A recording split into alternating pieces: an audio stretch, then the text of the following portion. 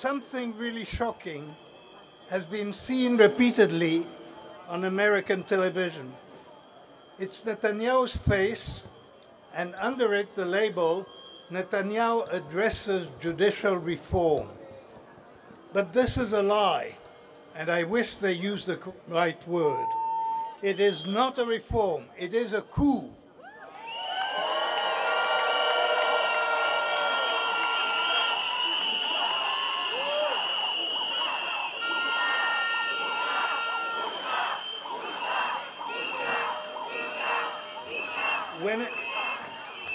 When a government elected by a slim majority tries to change the rules of the game, it is not a reform, it is a coup.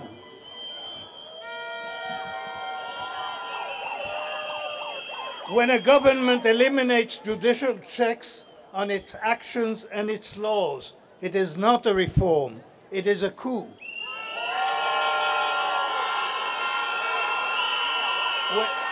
When a government is dominated by people who do not believe in democracy, it is not a reform, it is a coup.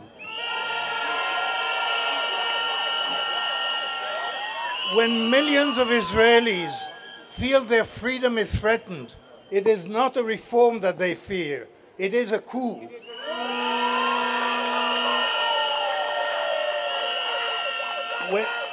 When hundreds of thousands demonstrate for 40 weeks straight, it is not a reform that they resist, it is a coup.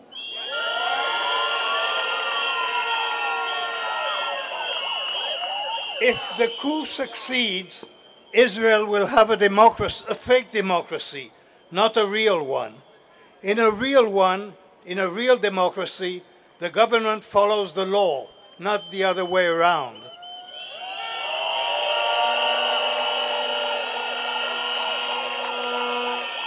Democracy is more than having elections. There are regular elections in Russia, and it is a dictatorship. This is why so many Israelis carry their flag to the protest every week. The protest movement in which we proudly participate today has earned the admiration of the free world.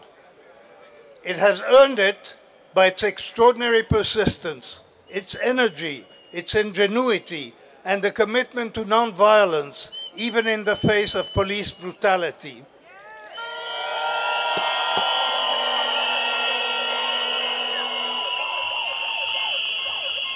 We're here today because we love a democratic Israel and are proud of it. The Israeli democracy that we love is far from perfect, but it is worth defending. There is much that should change, but a lot to be proud of. We are proud of a country that absorbed millions of dispossessed immigrants from the East and from the West, from Russia and from Morocco, and gave them freedom, dignity, and a good life. We are proud of the incredible creativity that we see in so many domains in Israel, from dance to jazz to cuisine to the startup nation. All this could flourish only in a democracy. This is the Israel that the protest movement is trying to protect. The protest movement that Netanyahu, the inciter-in-chief, has dared to describe as traitors.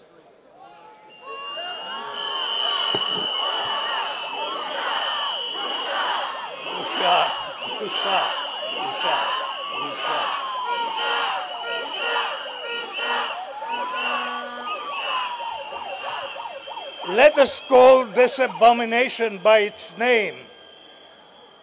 It is a coup, and it will fail.